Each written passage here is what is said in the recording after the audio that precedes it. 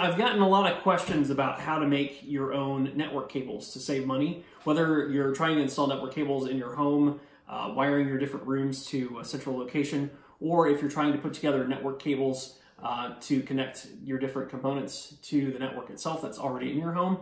You can make your own cables. So today what we're going to do is we're going to cover how to make Cat 5e or Cat 6 cables, which are a pretty standard cable. If you take a look here, we've got these cables. It looks like this. These are called an RJ45 end on each end of these cables here that plugs into the device into the wall. And there's actually a couple different wiring standards that you can follow in order to wire these connectors. And I'll cover that in detail. I'll include a link to a cheat sheet that kind of shows you what the color combination order is, so you're wiring them appropriately. So what we're going to do is we're going to go over how you turn a cable that's like this into a cable that's like this. And we're going to do that by using a couple different things. One, we're going to use these easy connectors that are available. These make wiring the connectors on the ends of the cables a fairly easy process. And we'll also go over the other tools that you'll need to use in order to wire the cables correctly. So this is an example of what this connection is going to look like when the connector is already on the cable. Like these wires are poking through here. That's a product of these easy connection connectors. And then also this is what the wires look like stripped down. So you've got, once you strip the insulation back, you've got this plastic core that's in the center, and then you've also got these 4 twisted pairs of wires. So let's go and take a look at how you wire these. There's an A and a B standard for wiring these connectors, and we're going to follow the B standard. So that order is white with an orange stripe, orange wire, white wire with a green stripe, a blue wire, a white wire with a blue stripe, a green wire, a white wire with a brown stripe, and then a brown wire. And when you wire these, you want to make sure that you're looking at the bottom side of the connector for the standard. If you do it the other way, it's not going to be according to spec. And it also, if you wire each, if you put these connectors on each end in an opposite direction, the wires won't communicate correctly. So you want to make sure you're looking at the bottom of the connection and make sure you get these in order. And again, I'll put a link in the video to a sheet that will show you exactly what the color combination should be. So first up, we'll want to strip back this insulation.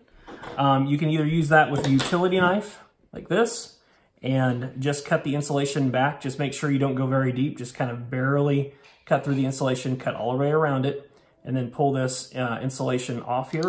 Or you can use one of these tools that actually has a razor blade in it. And all you do here is you just put the wire inside of this connection, you spin it around, and it cuts through that outer layer of insulation, and then you can kind of twist and just pull it right off. And if you use one of those tools, you're not risking cutting too deeply and cutting through these wires, which would be bad. Next, we need to remove the center plastic core. Again, you can either do that with your standard utility knife, or I've got this special angled cutter that I can use, and basically just get right down in here and nip this as close to the insulation as possible. And what I like to do is I like to go around and cut all 4 sides and then twist this and remove it. After that, you'll want to unwind all these twisted pair cables until they're separated.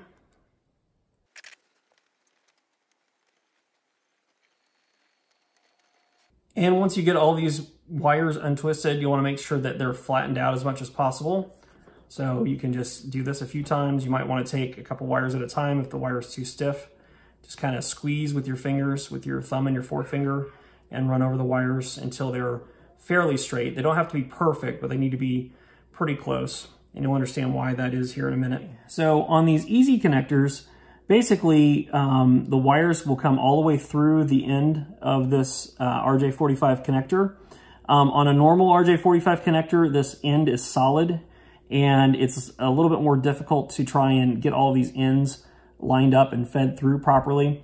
So the easy quick connectors actually make the process a lot simpler, allowing you to just pass the wires straight through.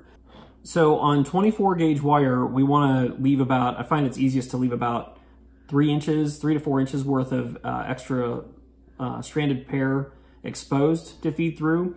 If we're feeding through 23 gauge wire, then it's actually easier, that I found, instead of stripping off this much wire, to just leave it short. So about 1.5 inches worth of wire on this 23 gauge is actually works out pretty well. The thinner wire though, the 24 gauge wire, I find it's easier to leave more exposed. So now we're gonna wire up according to our specification, which is the white and the orange wires first. So we're gonna isolate these, and then we're going to make sure the boot is, or the connector is upside down, and we're gonna feed these through the first 2 slots here until they come out of the end. And then next, we have the white and green cable, as well as the solid blue cable. So we'll feed the white and green cable in next here. And these have channels that allow us to line these up properly. And then the blue cable. Okay, so you can see we've got half of our cables now coming out of the end of this connection. Next up is the white and blue.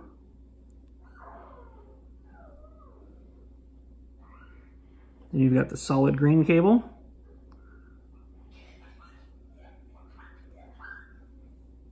And then you've got the white and brown cable. And finally the brown cable. Okay, so it's always good to, once you run these through, to make sure that they're still in order, because sometimes when you run the boot, or sometimes when you run the connection down, the wires, if they're crossed down below, might actually jump. So you need to make sure that once this is down as far as you want it to go, that it remains in the same spot here. If you have the stress relief boot, make sure you put that on the cable before you actually feed the connector on over these wires. Otherwise, you're gonna have to pull this back off, slide this boot on, and then refeed your wires back through. What this does is it helps prevent strain on the cable, so that way, as it's being used and flexes, it's less likely that your wires will pull out of their connection pins.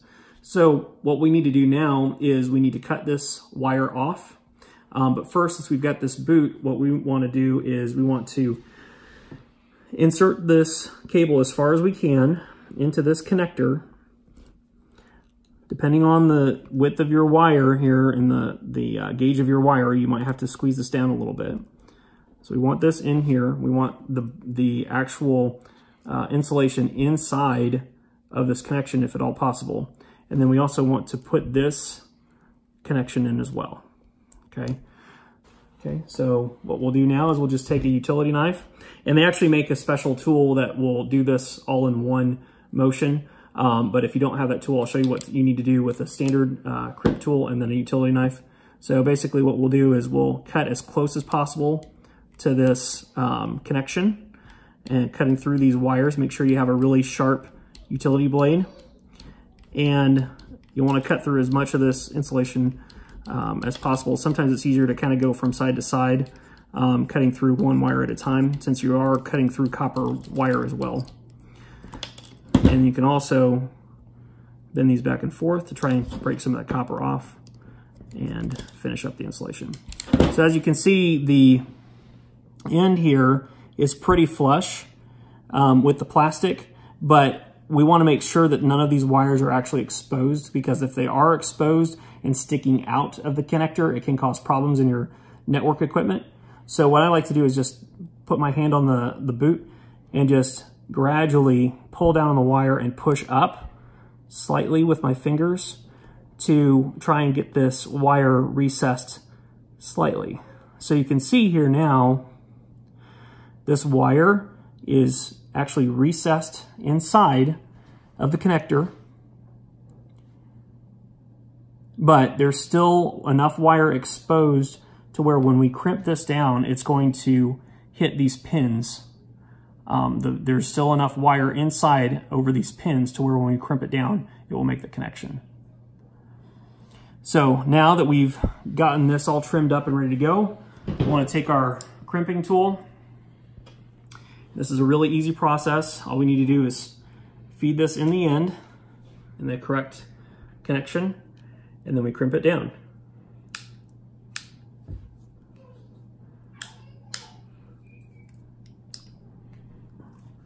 And once it's done, you release it, and that's all you need to do. So this connection is made. It's ready to go. What we'll do is we'll come back and we will do the same process on the other end, and then we'll test it. So now to test the cable to make sure it's functioning properly and it's receiving the proper signal, we're going to use this tester. And basically it's connected here in the middle, but this one part is removable. And so all we need to do is we need to plug one end into one end of the cable, and we need to plug the other end in the other end of the cable, turn it on, and if this comes back as flashing green, it says straight through, then it works. So let's find out. It works. It's wired properly. So that's all you have to do to make your own patch cables or run patch cables in your own home. You can make the connectors, put the connectors on yourself, and save some money. So we hope you found that this video was helpful. If you liked this video, please be sure to hit that like button and subscribe to our YouTube channel. And be sure to check out our other videos that we have available on tophomeowner.com.